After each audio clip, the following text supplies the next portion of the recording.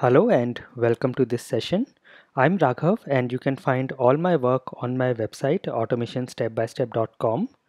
In this session we are going to learn about page object model and we will see a practical implementation. How do we implement page object model in our Selenium Cucumber project, and as always I'm going to go very basic step by step and I will start from scratch. So today the agenda is we are going to learn what is page object model, the advantages of page object model, and then we will see a practical demo how to implement page object model in our framework. The prerequisites are you should have a project set up with the required Maven dependencies, and we have already done this in the earlier sessions, and there should be a sample login test or any sample test created, and all this we have covered in the earlier sessions. Just in case you do not have this prerequisites ready, you can watch the earlier session. And now let's get started and let us see what is page object model.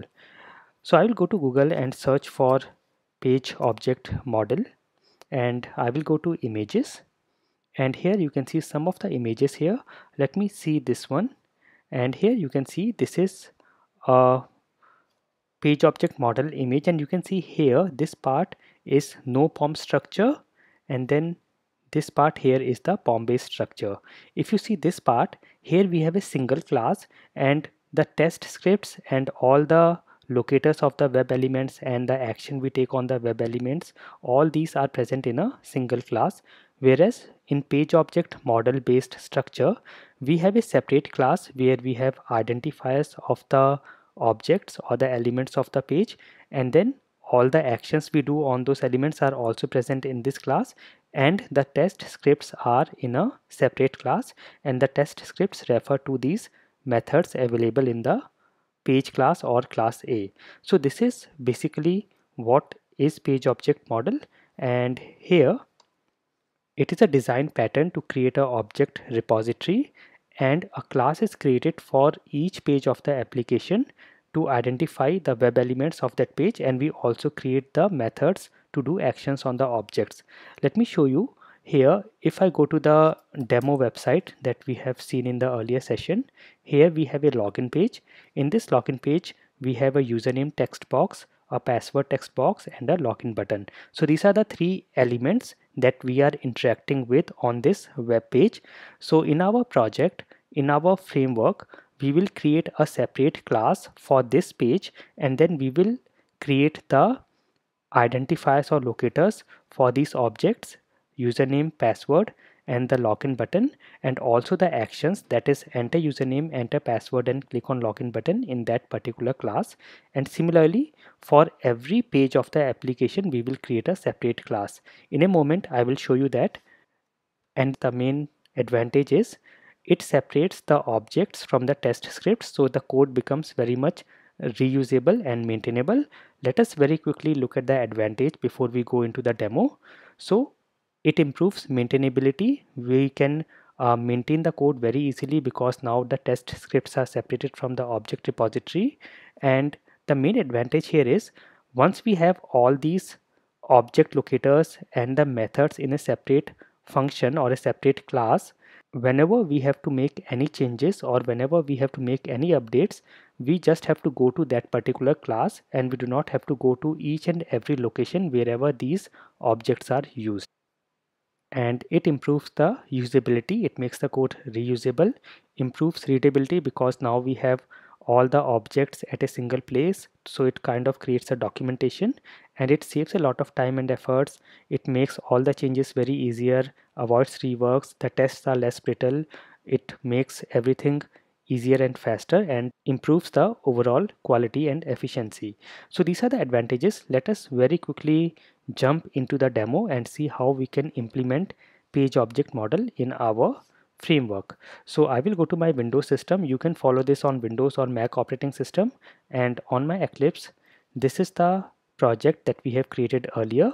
And if I go to the src test resources package here, we have a features folder, and then this is the login demo feature that we created in the earlier session, where we are doing a login on this login page, and we are also using a data table where we have two sets of data here. So this was this is what we created earlier.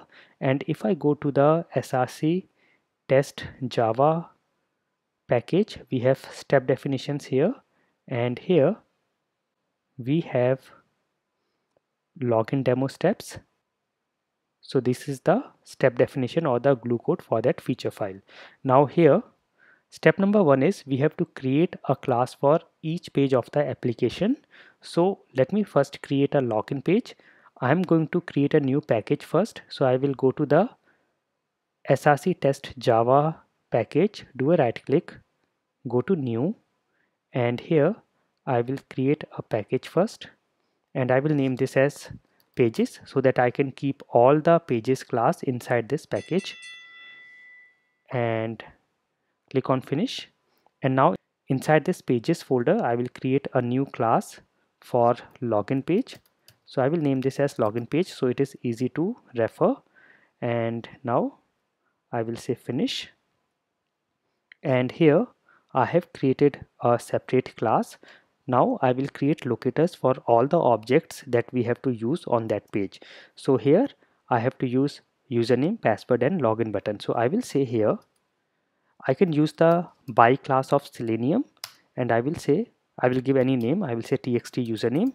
Now this naming convention you can give as per your understanding, something which can be understood by your entire team. We normally give the type of the object, like it is a text box. I can say txt underscore the name, and you can also say underscore the page where it is located so that it is easy to locate. As of now I am going to keep it very simple. I will say txt username, and I will say by dot. Now you can see we have dot id, name, partial name, xpath, so many locators or strategies to locate. And if I go here, do a right click and go to inspect, here we have id available and the id is name here. So I'm going to use this, and you can also create XPaths in case you do not have a proper locators available.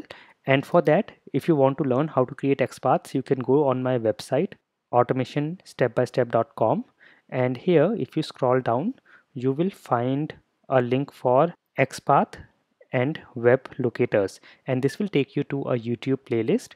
And here you can see all these videos how to create XPaths, and then there are some tools which help us to create XPaths automatically. You can also use this, and then other locators as well. So this will help you if you are completely new. You can watch this. In this case I will say dot id, and the id is name, and I will create a locator for username, and then for password is by.id, and I know from the last session the id here is password and a semicolon. Then for login button I will say this is button btn underscore login, and then I will say by.id, and here again I know the id for login button is login, and that's it. So we have created all this, and now I will also create functions so that I can do the actions on these objects. So the first thing I will do is I have to enter username. So I will create public void enter username. Now I'm going very atomic. I am creating a separate function for every action. In real time you may want to create a single function for a valid login or for invalid login. I will show you that as well in a moment. As of now I'm creating a function for enter username, and here I can say driver. Now we have not created the WebDriver object, so let me create a WebDriver object, and I will create at the top so that I can use it in all the functions. I will say WebDriver driver, and I have to import it from org openqa selenium, and you can see it is imported. The by class was already imported here when we used this, and now I will say driver dot find element, and now you can see I can directly use the name here, txt username that we have given here, and I will say dot send keys, and I can give the data here. Now it is not a good practice to hard code the data. we should be getting the data from the test scripts or from wherever this function is called. So for that I will take an argument inside this function. So I will say here string username, or you can name it anything, and whatever is passed here should be given in the username field like this. So now I am entering username in the username text box. Similarly, I will say public void enter password. I am creating a new function here, and here again I will get the password as an input to this function, and then I will say driver dot find element txt password, and I will say dot send keys, and I will use this variable password here. And then to click on login button, I will say, let me expand this. So here I will say create a function public void click login, and here I do not need any data. I will just say driver dot find element, and I will say btn login dot click. Now in case you do not get this auto suggestion, you can press Ctrl spacebar. Sometimes you might have to restart Eclipse, but this should normally work, and I am getting this auto suggestion. I have used click here, and that's it. I have created the identifiers and the methods for all the objects of login page. Now let me also show you, in real world you may want to create a single function for login. So I will say public void login valid user, and I will have to pass the username and the password here, and then I just have to use these same statements, that is enter the username, enter the password, and then click on the login button. So this is what we can use, but for now, as per the feature file we have created, because we have atomic actions, so we are going to use this enter username, enter password, and click on login. So here we have done step number 2. We have also done step number 3, that is we have created methods or actions to be performed on the objects, and now we will refer this in our test scripts. So now I will go to the test script or the step definition, and here we already have this login demo steps, where you can see here we are creating the identifiers or the locators and all the actions within the test script, which is what we will change now. So instead of changing this, let me create a copy. I will right click and say copy and paste. You can also say Ctrl C Ctrl V or Command C Command V in Mac, and I will paste it here, and I will name this as login demo steps underscore POM, so that I can know this is following the page object model design, and this is created here. So now here let me do the changes. Here in this function where we are entering username and password, instead of these statements, now I will have to refer it from the login page class. Now one important thing here is, let me go back to the login page class, and here if you see this web driver, this is present and this is created inside this login page class, and this is what is being used here. However, when we start our execution from here, we should be using the driver instance which is created in the test script, so that we can maintain the same session. So this driver should be passed here in this login page, and we should be able to maintain a session if the same driver is being used. Now to do this, or to force the user to pass a driver object or a driver instance whenever an object or instance is created for login page class, we can create a constructor. So what's a constructor? Constructor is a function with the same name as the class name. So this is a login page class. I will say here public, and it does not have a return type. I will directly say the name, which is login page, same as class name, and then this is a constructor. Now this constructor is called every time a instance or a object is created for this login page class. So for example, if I go here in the step definition class, and if I say something like login page login equals new login page. So this is how we can create an instance or the object of the login page class. And whenever we do this, basically whenever we use the new login page statement, this constructor will be by default called every time we create an instance or the object of the login page class. Now we can make use of this and take advantage of this to force the user to pass the WebDriver instance. So I will say WebDriver driver here, and now I want to make sure that this driver that we have declared here, this driver is equals to whatever driver we get from here. So I will say driver. Now to differentiate between this driver is what we have declared here in this class, I can use the this keyword. When I say this dot driver, this will now refer to this driver here, and then this driver is what we are getting it here in the constructor.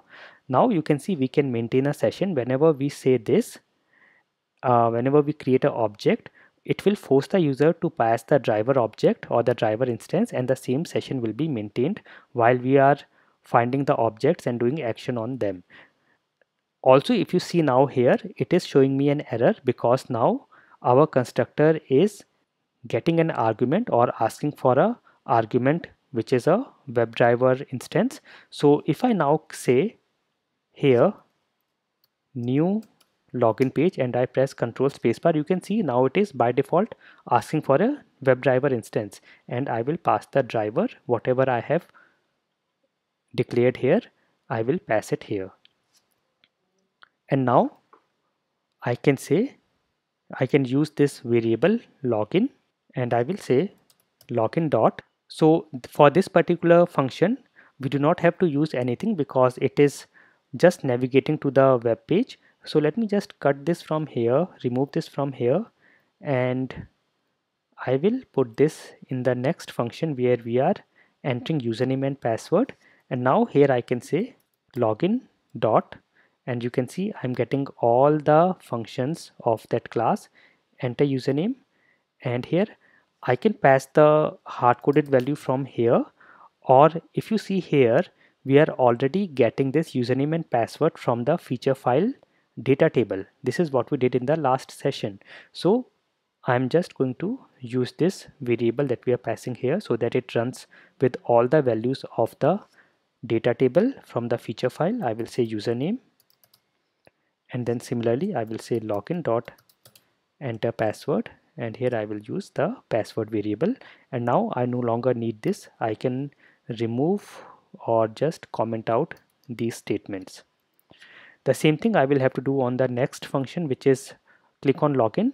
Now instead of creating an object again for the login page, I can declare it at the top at a global level so that it can be referred and referenced everywhere. So I will just put this here, login page login, and then I do not need this. I just need this login equals new login page, and now I can use this in other functions as well. So here I will just say login dot click login, that's it, and I can delete or comment out this statement. And we also have a function where we are checking that logout is displayed. Let me create a identifier and method for logout button as well. I will say btn underscore logout, and I will say by.id, and the id is logout. And to create a method, I will go and create a new method, public void check logout is displayed, and I will say here driver dot find element btn logout dot is displayed. So now here I can say login dot check logout is displayed, and I can remove or comment out this statement. So now you can see we are referring all the objects and their actions from this login page class, and you can now also see the advantage. All the object identifiers and the actions for login page objects are present at a single location in this single class. These may be referred in 50 test cases or 100 test cases. We now do not have to worry whenever we have to make any changes, or let us say if this identifiers changes from the backend, we just have to come to this single class and make the changes, and it will be referred everywhere wherever we are referring these objects and actions.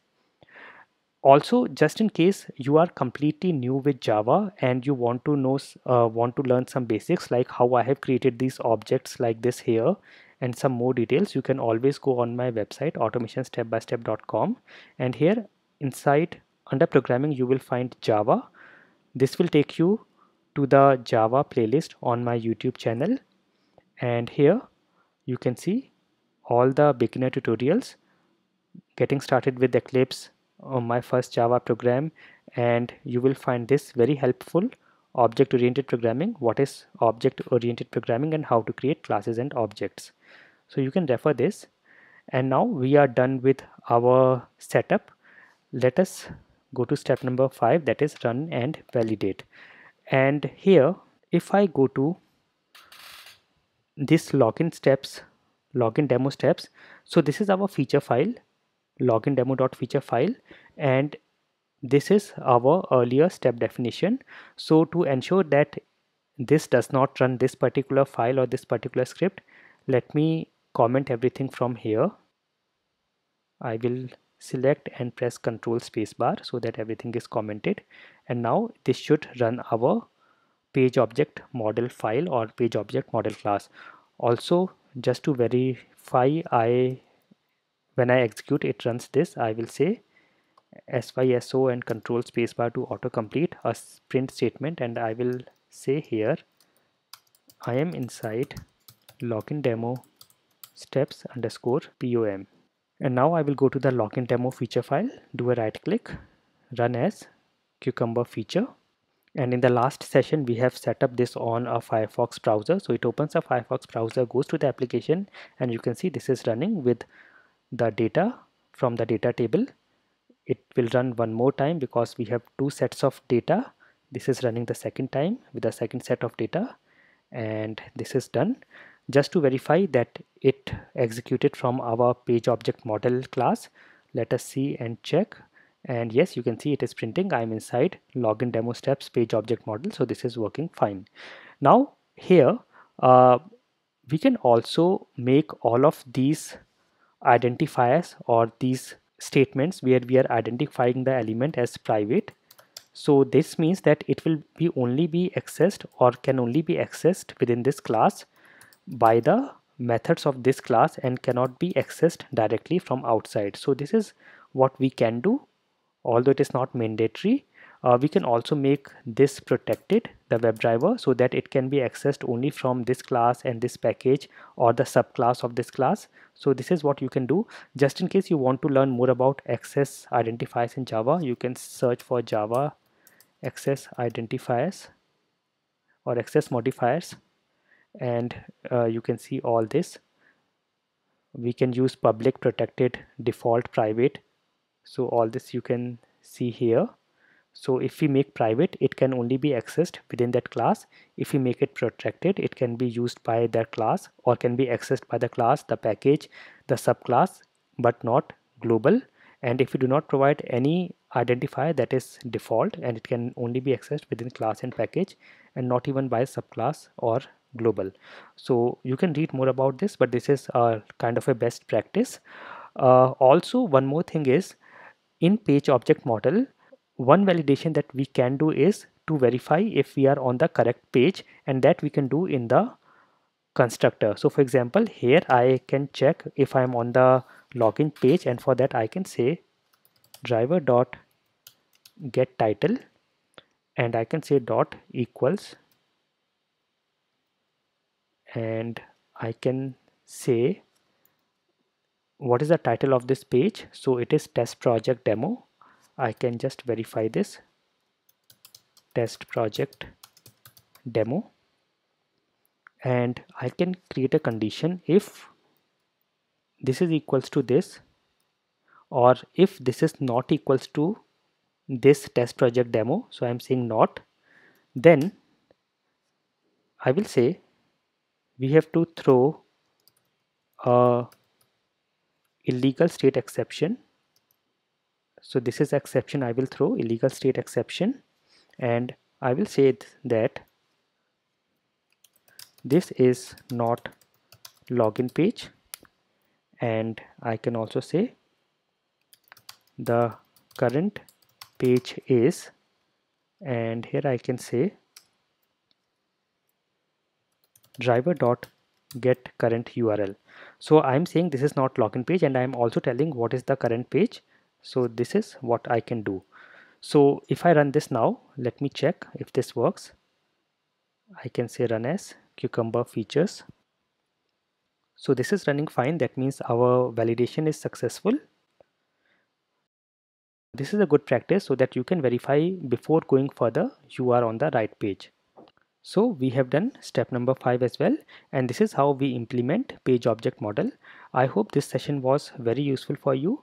Please do some more hands-on. I will meet you in the next episode. Thank you for watching.